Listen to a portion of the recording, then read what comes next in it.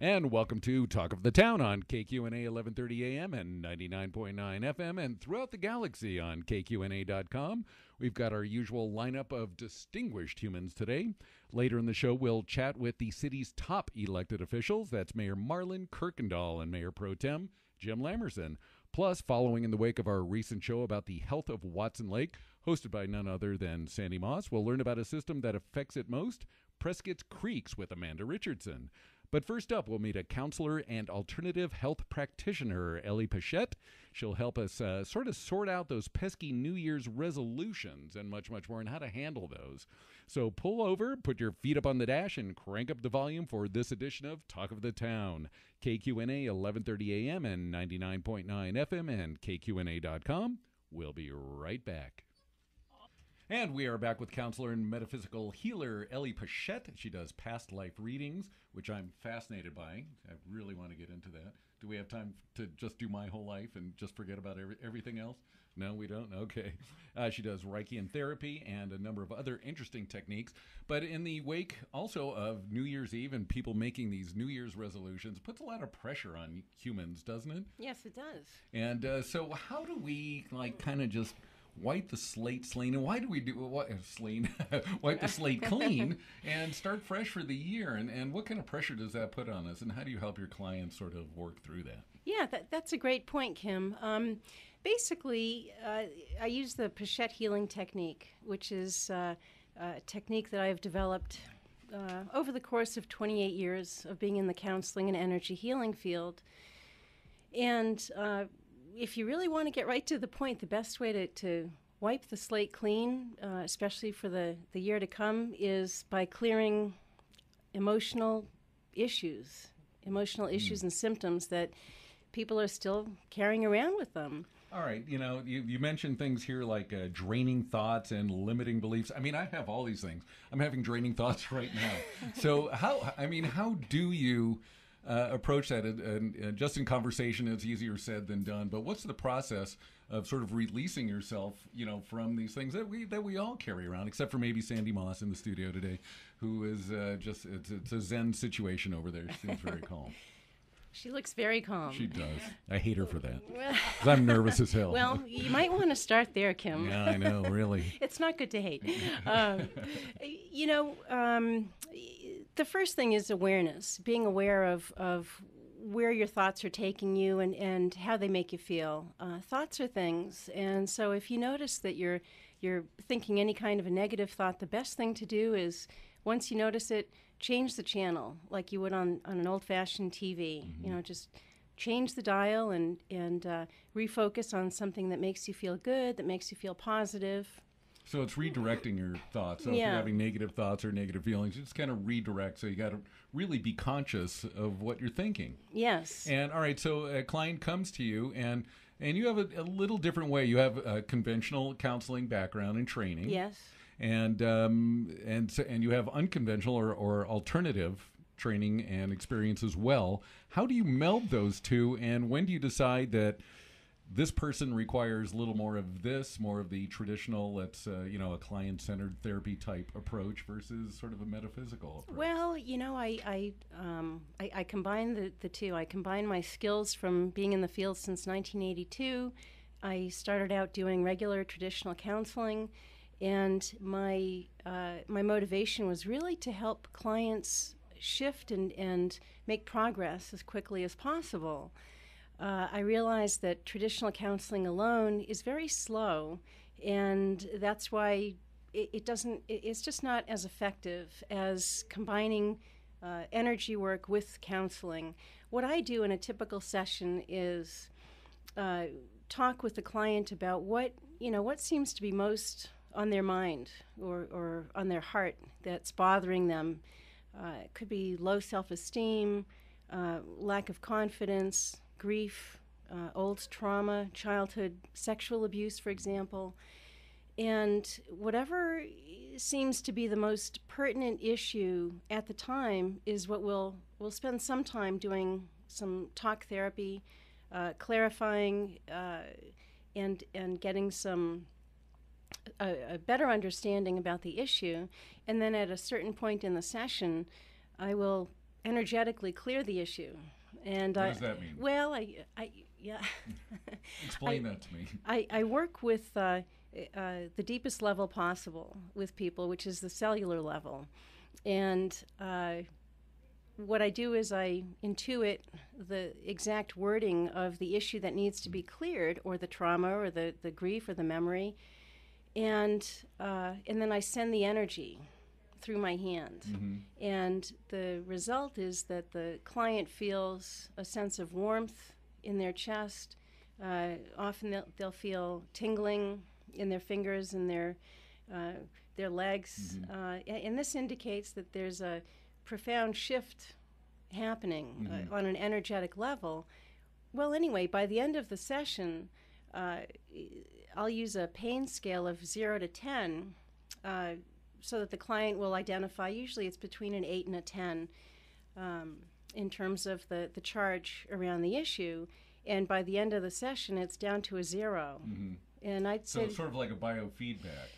So in a way, are they thinking, they're trying to think calming thoughts, redirecting No, the they thoughts? don't have to do anything. They don't have to do anything. You're just transferring energy or moving energy via touch. Is this the Reichian It's thing? not using touch. It's I do Reiki also, but this is much more powerful than Reiki. Mm-hmm. This is sending the energy through my hand, and it literally changing the memory in the cells, and that's what makes people feel this almost overwhelming sense of well-being and peace and deep relaxation that lasts beyond the session. But the most important thing is that a significant issue gets cleared, literally cleared, and it's permanent every session. So it's so much more efficient than regular talk psychotherapy, therapy. which could take, like months 20 years. and Psychotherapists, I think, go to school for decades just to be Freudian psychotherapists. Yes. And then, consequently, all their patients end up paying the price because they stay in therapy for Right. 20 years. That's right. Woody Allen, I guess, is always a classic example of that. He's a good so example. I'm sure going, for, more directly towards a result, quicker result, I'm sure is very welcome. Now, in some of your publicity materials, that you've been referred to as the ghost whisperer, and I'm sure you'll love these kind of monikers that get hung on you. What are they referring to in that facet of your practice? Well, that's they're referring to my ability to. I have a very developed intuitive ability, and so I can. It helps me to intuit what the most important issues are for the clients.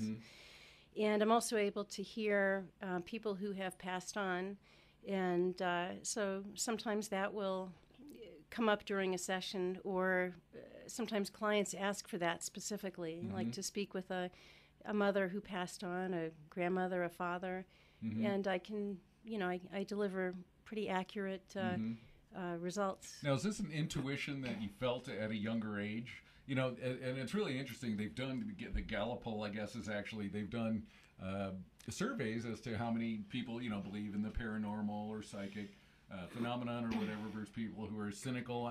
I'm somewhere in the middle, and I think we've all had experiences where you've had an intuition, or somebody has had an intuition without talking to you about you, and you go, how did you know that?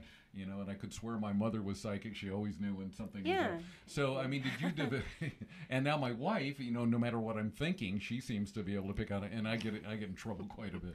So, whatever the case, it is a heightened sensitivity. Yes.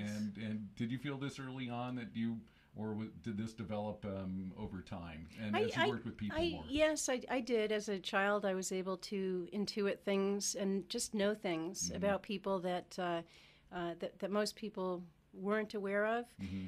Intuition is really about different levels of ability to hear and see and sense things on a higher level.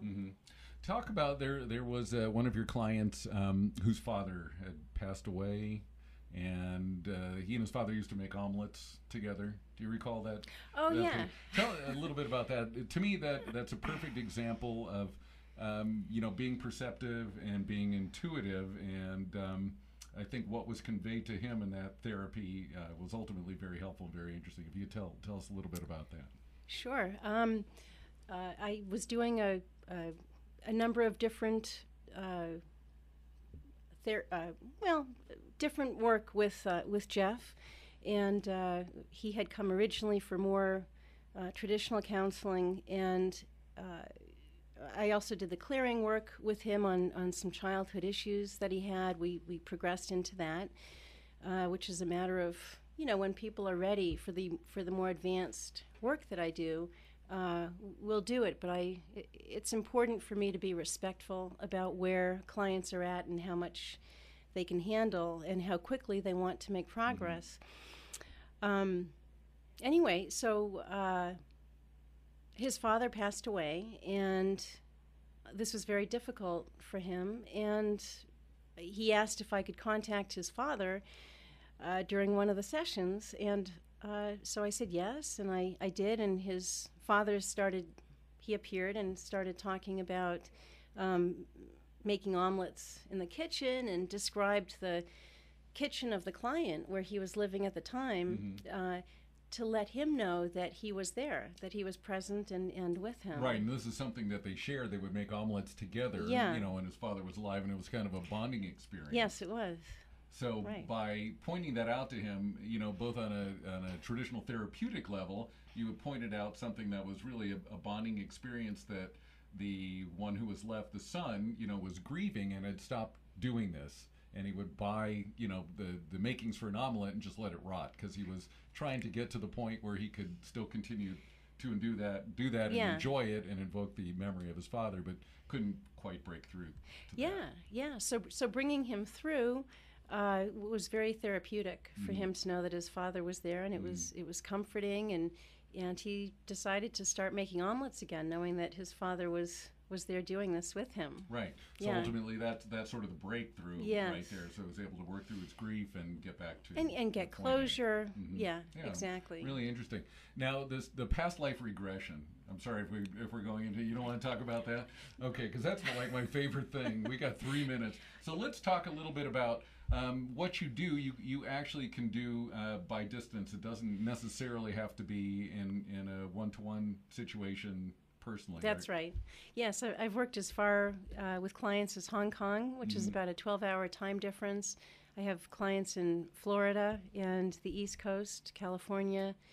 It's really just about my ability to connect with people energetically, so it really doesn't matter where they are.